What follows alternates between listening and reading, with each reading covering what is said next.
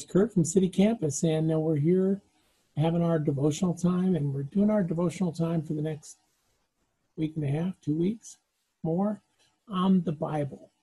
And part of the 10 basic steps is to get familiar with God's amazing book. As we talked about yesterday, the book of books. So I hope you'll share and subscribe and all of those things to this channel, so that you'll be able to have a chance to see all of these. You can hit that bell button. You'll get a notification when we post a new video, which is every day at 8 o'clock. So you get a chance to see all of those. And I hope you'll check them out. Let's go ahead and get to our study on the Bible. As I mentioned, we did the book of books yesterday. And today we're going to be talking about the central person of the Bible, and that is Jesus.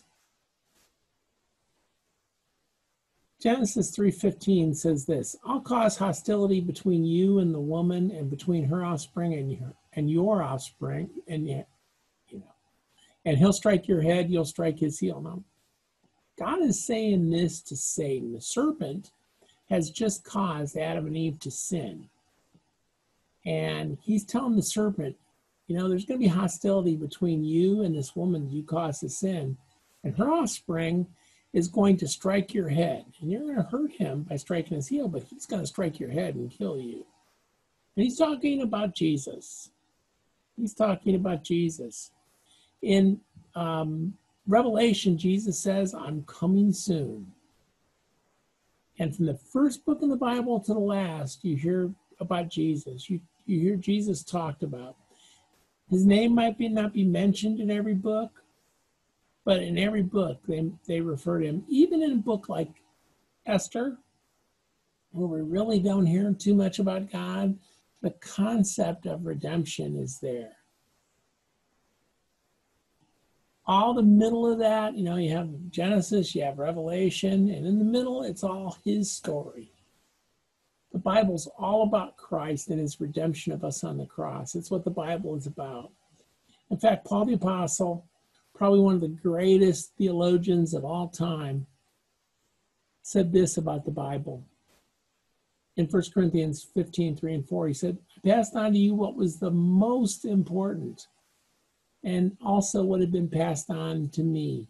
Christ died for our sins, just as the scriptures," which is another word for the Bible, "just as the scriptures said. He was buried, and he was raised from the dead on the third day, just as the scriptures said."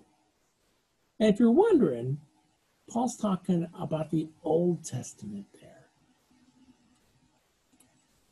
Our theme verse this week is 2 Timothy 3:16 and 17. All scriptures inspired by God, and it's useful to teach us what's true and to make us realize what's wrong in our lives. It corrects us when we are wrong, teaches us to do what is right.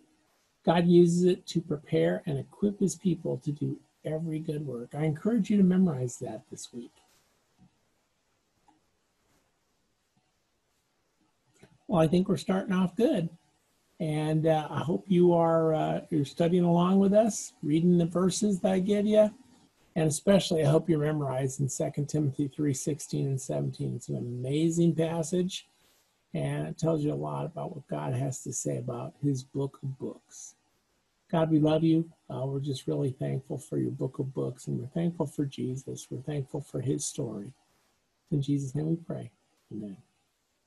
Guys, I'll see you tomorrow.